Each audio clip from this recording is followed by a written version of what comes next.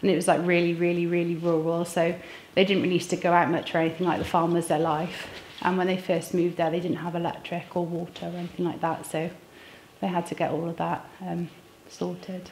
There's not much in the way of a career here. It's always nice to come back, but in terms of job prospects, there's not much here. Yeah, there wasn't much work. There was the clock factory, what was called the Tick-Tock in Ystrad, but that was the only factory around, really. Well, no, I enjoy farming. I've always have farmed in the last 60 years.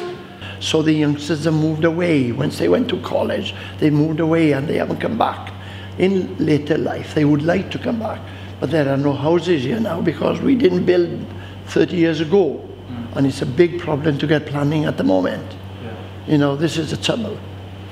I think we're losing that. We've lost it here in Myddai because the pub is now closed, the shop is closed, and the post office has gone, and the school. So it's a very small community. Craigenos, well, every day there was you put your bum up for a needle, a streptomycin I think it was, and they also give you a little glass of PAS, it was called, a brown liquid, which was absolutely disgusting. You had to knock it back in one go, and oh, it was revolting, revolting. Yeah, well, the railway station is in Penwyllt,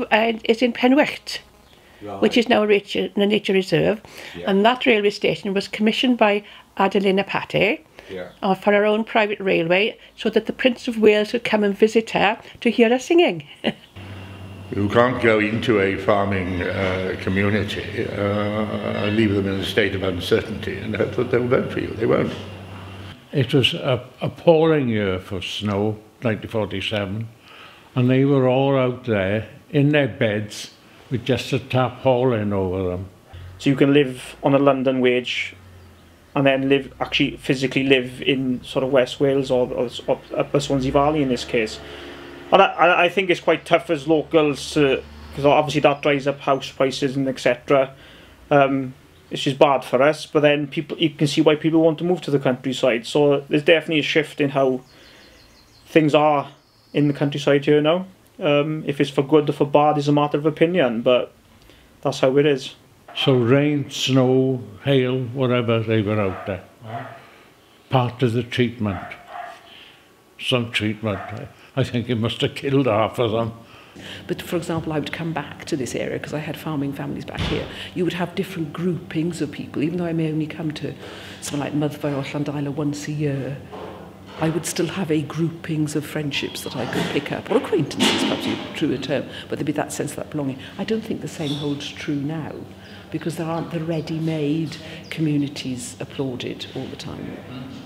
I missed the lecture that was given recently on the physicians of Myddai.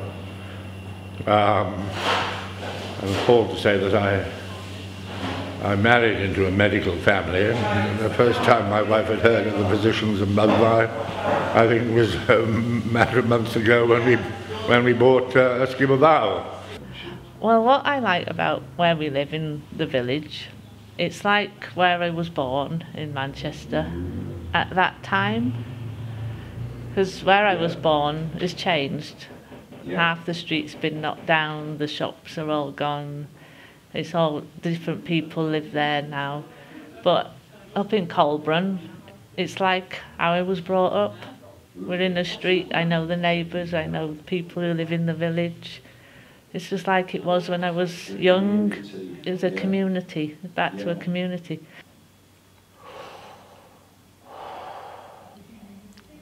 I don't want to be here in its future.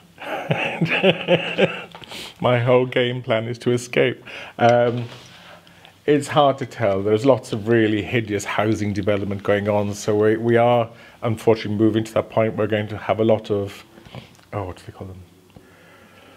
People who travel for work, so Swansea here and back, what do you call that kind of community? A commuter community, without necessarily the village gaining anything as a result of it. So it's already happened. We've got quite a lot of big, hideous brown brick, executive home kind of developments where people on quite nice wages are moving into the area, but they're not necessarily using the area. So unless we can get them or get businesses to move into the area that those people will then use, that is going to become more of a dead town, I think.